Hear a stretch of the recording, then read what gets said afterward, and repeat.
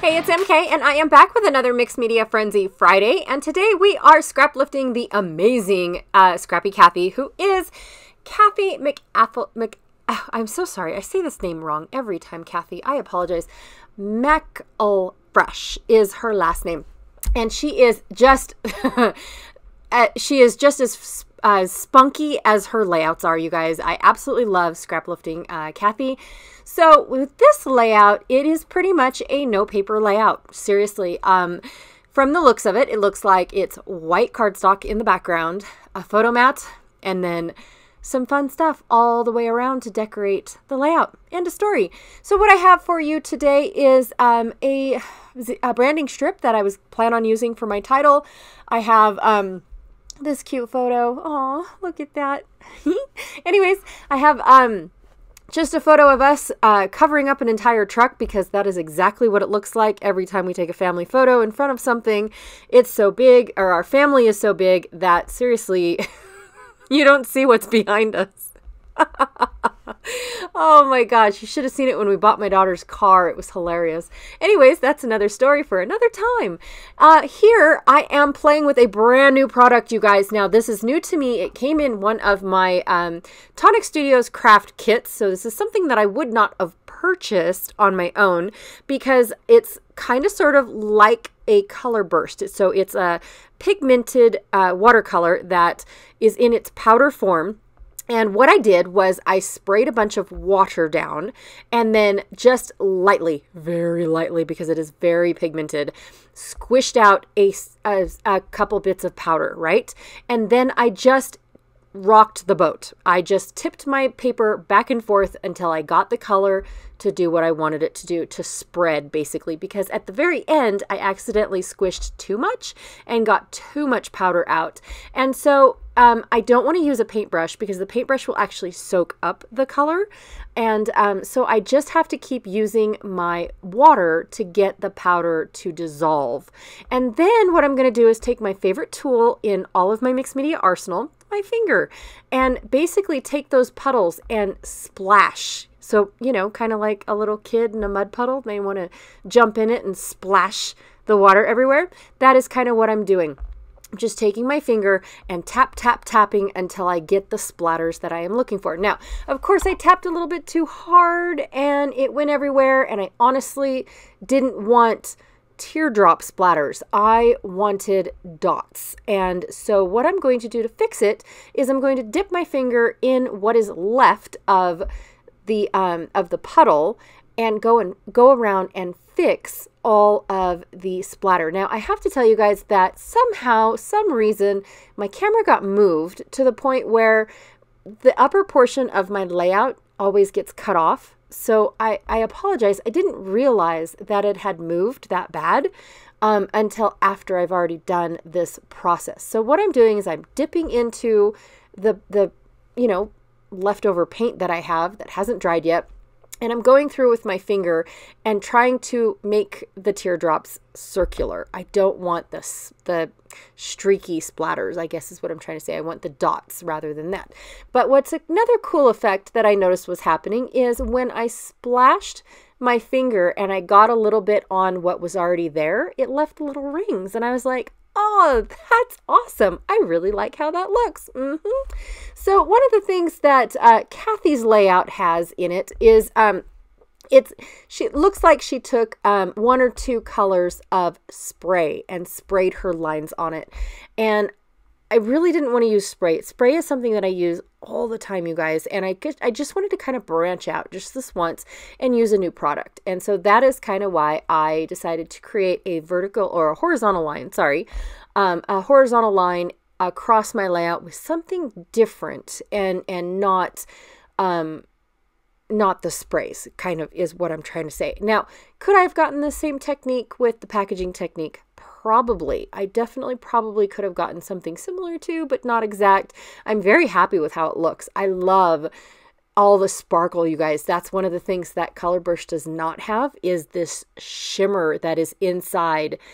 These are called, well, I'm sorry, I just realized this. It's Nuvo Shimmer Powder. Did I say that at the beginning? Because I just, like, my light bulb just came on. Can you see how bright it is now? It seriously did. I had no idea. And down at the bottom it says, create beautiful metallic color burst. I guess I should read my product a little bit more before I start my voiceovers. I'm just saying.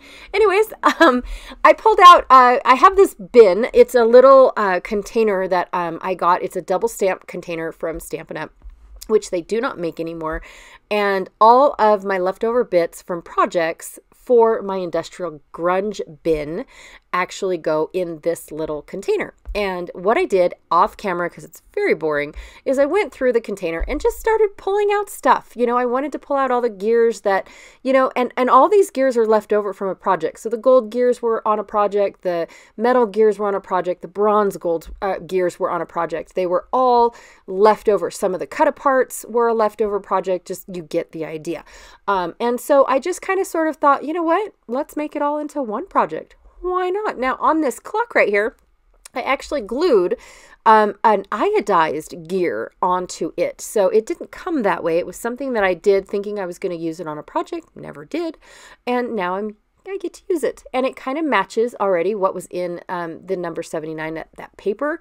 And then of course I've got some cut aparts that I cut apart from a Kaisercraft 6.5 by 6.5 sheet.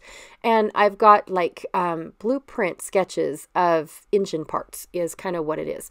And so I thought that that would be kind of cool to go ahead and have that. Plus it matches the gear. And so it kind of sort of is the same green, but not really.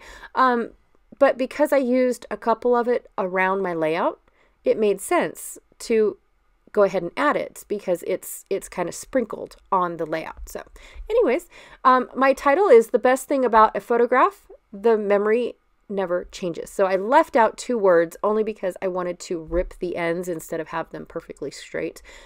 Just because I think that when I think of gears and grunge and all that stuff, I never think of straight edges, to be honest. And I actually went and scuffed up the edges of my photo mat as well. I'm pretty sure I left that in. I can't remember now.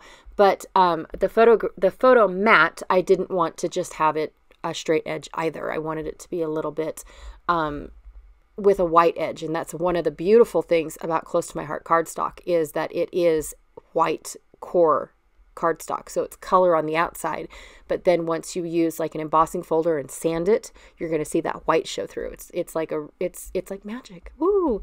It's also kind of like that other paper that's out there, Coordinations, I think is what it's called. Only instead of it being craft on the inside, it's white on the inside. So it's pretty cool.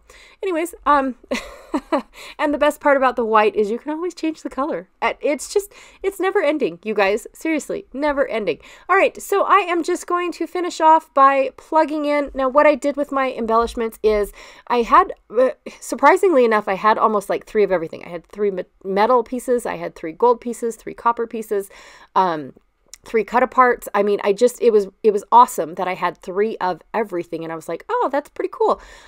So I split it up into 3 separate groups, being small, medium, and large, or small, large-ish, and large. I'm terrible about the you know, having small, medium, and large. I just do what I want, you guys. Sorry. But I split them up and I just had the perfect amount all over. And so instead of using sequins or enamel dots like Kathy used, I am going to use these 3-dimensional stars that are by Tim Holtz. They are my favorite stars in the whole wide world. I do have to tell you guys, though, that once you put them in the album and you dedicated a page protector to them, that's pretty much going to be its page protector for life, because they are very sharp pointed in the center. And if your album gets full like mine, it will definitely leave little tiny dimples in your page protector. Just to let you guys know. All right, last thing that I decided I was going to do to this layout is add a little bit of brown spray, and I just drizzled it all over, going straight across. And then of course my layout is kind of sort of going into a V shape down at the bottom of the page. So I went ahead and accented a little bit more with some of this walnut stain spray that I happen to have sitting on my desk from a previous project. That's it. So here's the layout that I created today for Mixed Media Frenzy. Scrap lifting off of Kathy, who is also a member here on Mixed Media Frenzy. So that was fun that we did that. I am just so stoked. Anyways, thank you so much for watching. Be sure to check out everyone else that is playing along with Mixed Media Frenzy Friday. All of their links will be down below. Plus, we also have a Facebook group. So if you guys are interested in seeing past medias that we have lifted, then they are posted on the Facebook group within the albums. You can see each album has, we have one album for every lift that we have done. Also, at the end of every month, the last Friday of every month is posted already, because we want you guys to play along with us. How fun. And if you guys have an Instagram channel or any other social media, YouTube, Facebook, any of that stuff, pop it on in there at that post and say, hey, I played along with you guys this month, and we will be sure to make sure that it is listed in our comments, because that is just uber super fun, right? Anyways, again, thank you, and I will check y'all later. Bye.